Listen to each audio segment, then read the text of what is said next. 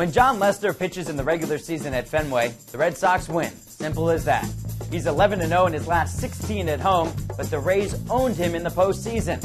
And in Boston, that's what matters. Scott Kamir doesn't mind being at Fenway. He's back there for the first time since Game 5 of the ALCS. Kevin Youkilis swinging, and Rocco Baldelli. Friends don't treat friends that way, but Kamir did.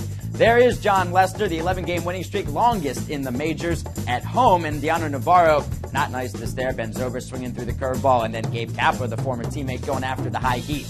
Top 4 now, Navarro will find his former teammate Baldelli out in right field, and Baldelli will hit the slip and slide and make the diving grab out there in right field with Pedroia going back. Nice play from Baldelli. Top 5, it's 1-1 with a runner on third and Jason Bartlett. The Rays work on this in spring training. Every team does.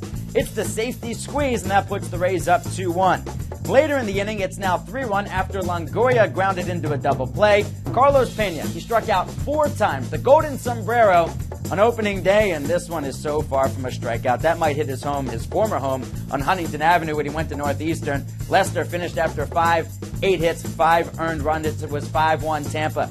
6th inning now, Scott Kamir on the mound still, and he gets Mike Lowell to ground into the fielder's choice, gets Baldelli at second. 6 innings, a 1-run ball from Kamir. Top 8, lead off the inning. It's Evan Longoria, Takashi Saito, his first batter that he faces in a Red Sox uniform. Yikes. Don't feel bad, Saito, because Longoria does that to a whole lot of pitchers. Tampa wins 7-2 at Fenway. They snapped the 14-game home winning streak for the Boston Red Sox in John Lester's starts. That was the longest winning streak by a Red Sox pitcher since 1954. Kamir's 1 earned in 6 innings lowers his ERA at Fenway Park to 2.88, the lowest of any active pitcher.